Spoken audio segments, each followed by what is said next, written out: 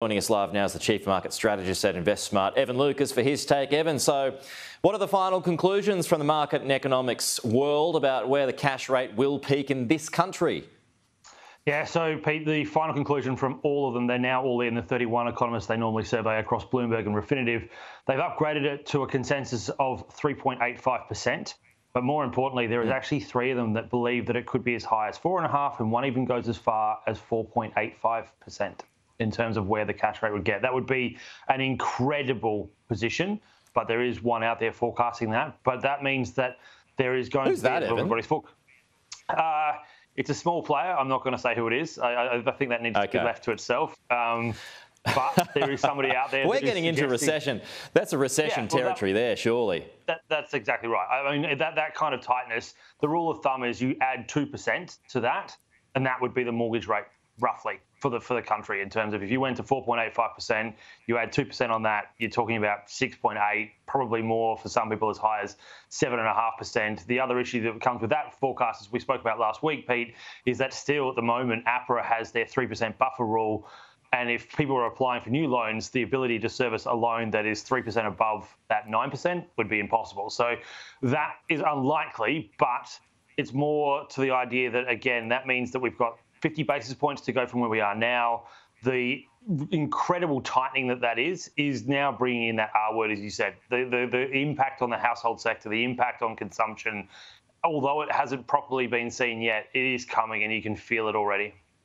Yeah, and that's why, that's a key point there too, as to why, and even the Assistant Treasurer, Stephen Jones, telling me this week that there probably will only be one or two, because you would hope that they would have to factor in some lag following the busy Christmas period where people spend anyway.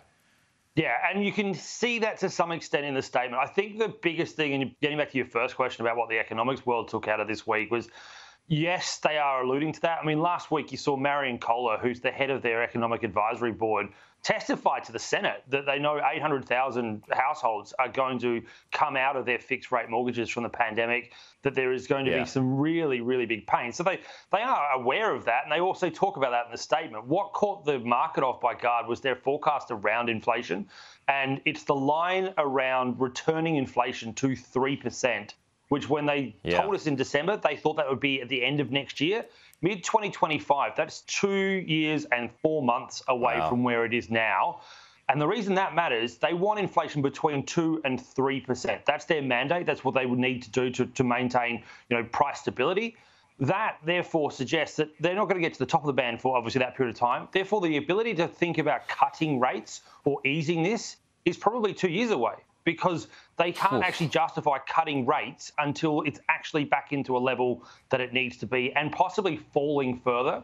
So that's always been the justification to cut rates, is that inflation's falling away from the bottom end of that 2 to 3% band.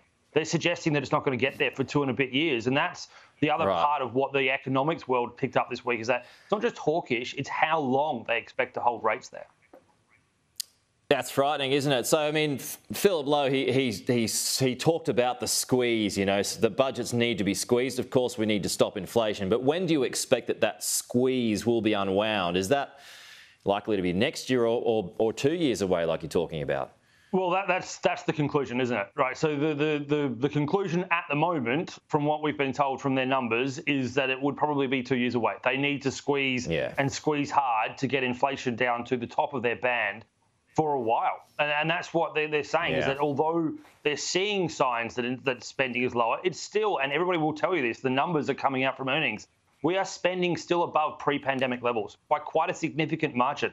And we've now had 9 rate rises, and there's going to be probably 10 and 11 to come in a row, and we're not changing. So that's the catch, is that the squeeze is on for a while. And that, I don't think, has fully dawned on the overall population about what this actually means longer term.